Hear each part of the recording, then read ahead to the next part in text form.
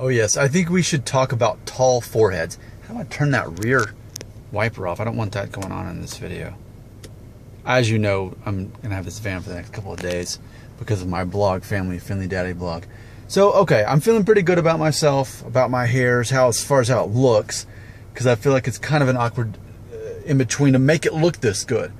I think we'd agree it looks pretty good, like it's styled and like it is and like it's cut. It's just, it does take some work to get it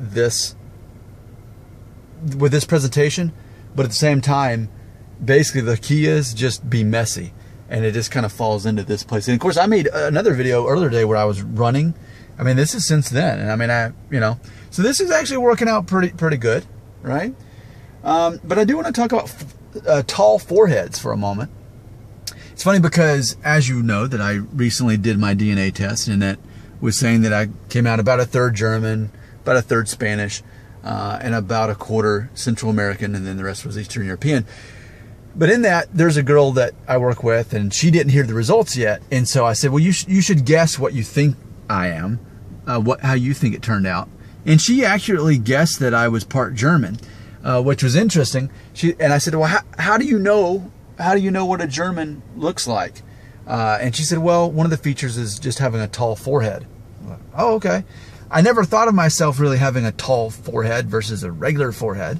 But it is interesting because I have heard the theory, and I feel like I've seen enough evidence, especially in other people, that if you have a taller forehead, you're more likely to lose your hair sooner compared to a guy who has a smaller forehead. Typically, those guys don't seem to lose their hair. They just have the Norwood one, and that's it.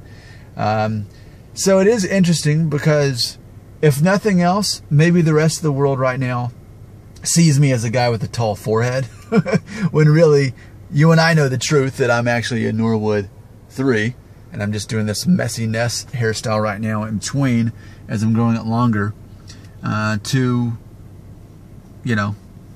make it look nice and pull off still having hair while I still have it. So, and obviously you like my little angle thing I've been doing, just because I think if it's a video about my hair and I can do that. Because I'm used to walking, right? But it's been a rainy day, so I've done the best with what I could. I shot in Whole Foods, I shot in the mall, and now in the van that I'll be having for the next couple of days because of my blog, Family Friendly Daddy blog, because they know of how many followers I have on YouTube, and they know of my blog.